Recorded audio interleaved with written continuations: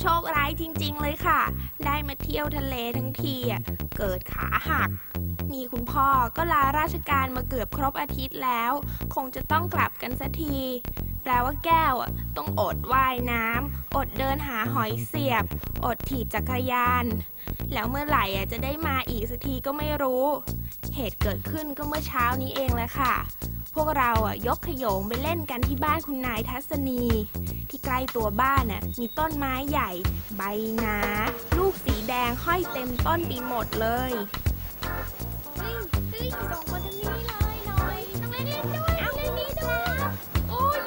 ทำดีๆสิส่งมาเลยหน่อยรักต้องเล่นด้วยต้องเล่นด้วยเห็นดูสิหน่อยนี่โอ้ยเล่นก่อน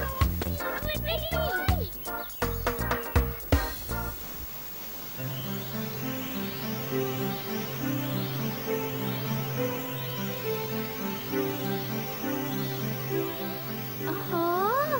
ต้นอะไรเนี่ยใหญ่จัง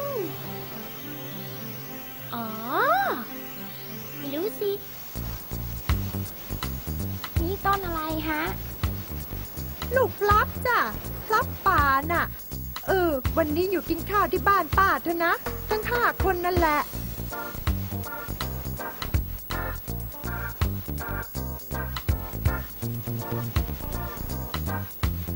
ลูกพลับเอื้องเคยเล่าว่าพี่สาวเอาลูกพลับมาฝากจากญี่ปุ่นอร่อยแล้วทำไงเราจะได้กินมั่งล่ะเอางี้ดีกว่านิดจะขึ้นไปกับแก้วน้องหน่อยพี่ไก่กับน้องเล็กคอยดูต้นทางไว้เลยนะถ้าป้าทัศนีออกมาก็คอยเรียกก็แล้วกันตกลงเย้ต้นพลับเนี่ยปีนยากไม่ใช่เล่นนะคะเพราะไม่มีกิ่งเล็กๆให้เกาะแถมลำต้นก็โตแล้วก็สากมาก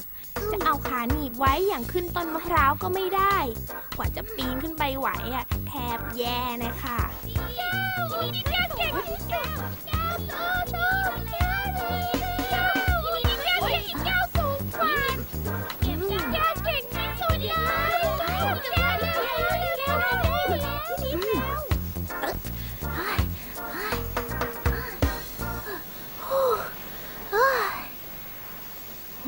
เยอะแยะไปหมดเลย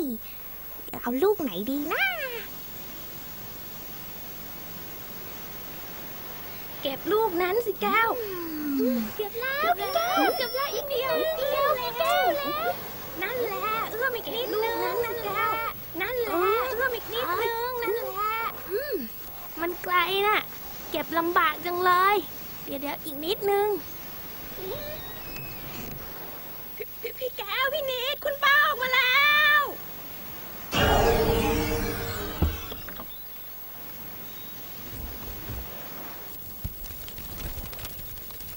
ว้ายโอ๊ยโอ๊ยพี่แก้วเป็นอะไรพี่แก้วพี่แก้วเจ็บอะไรขอโทษพี่แก้วพี่แก้วเป็นอะไร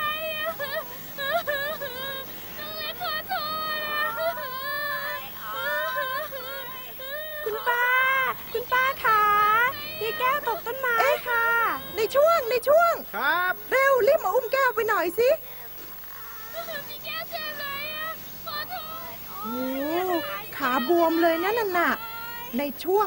เอารถพาแก้วไปส่งสถานีกาชาดหน่อยสิได้ครับคุณนาย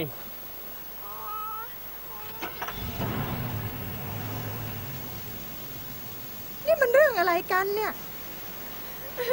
น้องเล็กเองค่ะอยากทานลูกพามาพี่ลีกับพี่แก้วเลยปีนขึ้นไปจะเก็บให้ค่ะพอดีพาตกลงมาค่ะโถแม่คุณเอ้ยลูกพลับป่าเนี่ยทานได้เมื่อไหร่กันดูสิพวกนกมันยังไม่เอาเลยก็ใช้ได้แต่ว่าย้อมแหย้อมอวนแหละย้อมทำไมฮะก็ให้เชือกอวนมันรัดกันโดนน้ำจะได้ไม่เปื่อยเร็วไงจ๊ะแต่เดี๋ยวนี้ไม่ค่อยมีใครใช้แล้วล่ะก็ใช้แหอวนทำด้วยไนล่อนกันทั้งนั้น แก้วเนี่ยไม่น่า ที่เลยนะคะ เลยเดินเจ้าต้นไม้มหาภัยเล่นงานเอาเลย เพื่อนๆเนี่ยอย่าเอาอย่างแก้วนะคะ